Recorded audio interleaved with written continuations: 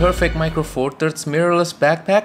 Welcome to Bajikor Wedang Ronde. I'm Gary Wiryawan, and today we're going to talk about this Vinta S Series Backpack. I'm going to explain things from the perspective of a Micro Four Thirds mirrorless shooter.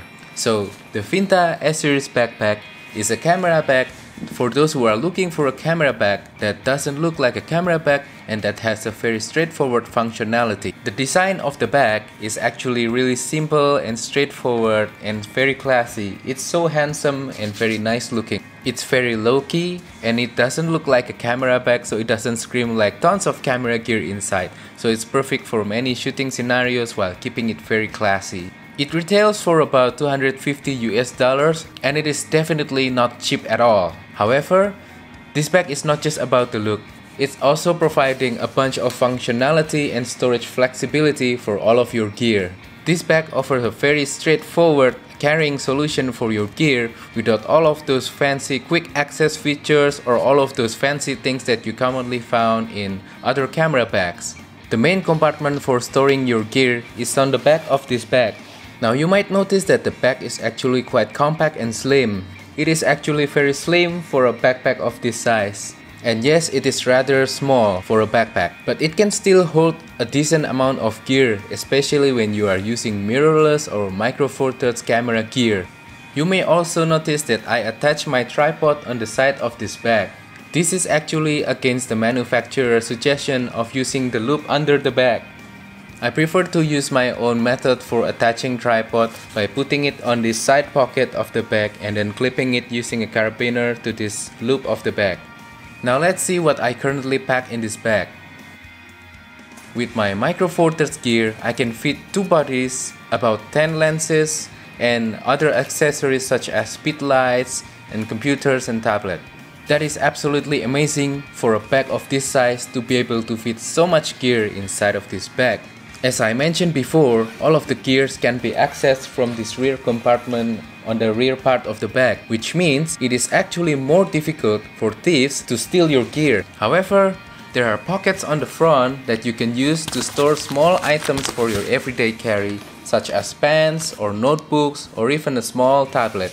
The laptop compartment can be found on the rear part of the bag and it can fit up to 15 inches of laptop. Another unique feature of this bag is the removable included travel pack. The great thing about this bag is that you can quickly take it out from the bag and grab the pack to just carry only the things that you need for a particular shooting situation. The pack itself is good, but I wish that they provide extra pack so that I can quickly swap between them, so that I can quickly change items that I want to carry inside the bag. Right now, the way I utilize this travel pack is to load it up manually, or I can also use another pack that I have that have a similar size with the travel pack that's provided.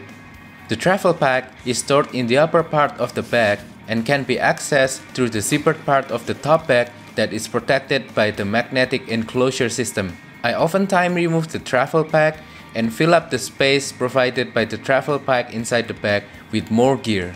Here are some examples of what I could fit inside the bag.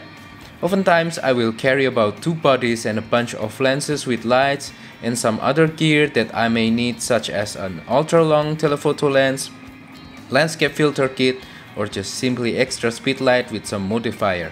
Now let's recap. The positive point about this bag are its compact size, design, simplicity, overall look, and its simple function. There is one negative point that I find from this bag, and that is the lack of attention to detail for such a high price bag. I mean, look at this leather accent here. For a $250 bag, this should not be happening. The stitching is very low quality and even the cutting of the leather is not good at all. This is actually embarrassing for a $250 bag. But actually that is the only negative that I find from this bag. So make sure you check your bag if you want to purchase it when you have the opportunity before you buy it, and make sure that all the accents and all the finishing are top notch. So again, this bag is for those who are looking for a simple bag with a handsome design with the simple features that doesn't offer too many fancy stuffs. So that is all for today's video. I hope you find this video to be useful. Please don't forget to like, share, subscribe and comment on my video. Also don't forget to follow my Instagram. at Peugeot Photography. As always, thank you and goodbye.